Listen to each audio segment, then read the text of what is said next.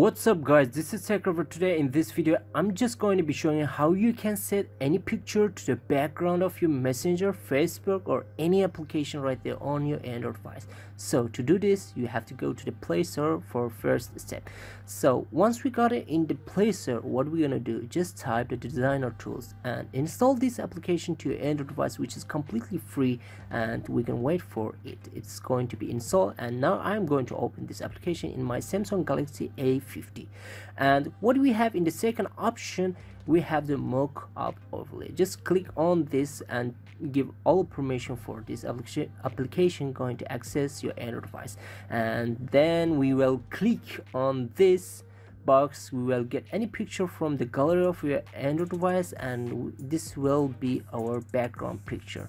And then we have the capacity of the picture, and you can see it's going to make visible the picture here on your Android device background. So I'm going to set on 50 and it looks very nice.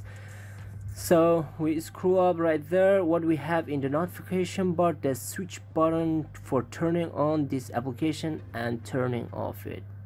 So we're back here to just check out for the Messenger or Facebook or any application you just want set. And what we're gonna do, just scroll down the notification bar and just turn on the application. You can see the picture is on the background and it looks very nice.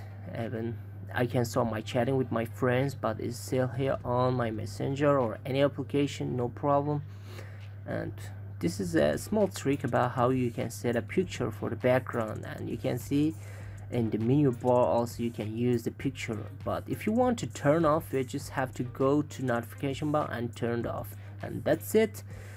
For example, we can try on Facebook how it looks. We go scroll down and just turning on the application, and it's also nice. It looks nice, bro. You can use this application to set on the background of any application you want. And hope you guys enjoyed the video. It was very amazing way to set any picture to the background of any application of your Android device. So I hope you guys are gonna subscribe to my channel and sharing my video with your friends, and if you like the video, don't forget to hit the like button. And see you until next quick tutorial videos. Bye bye my friends.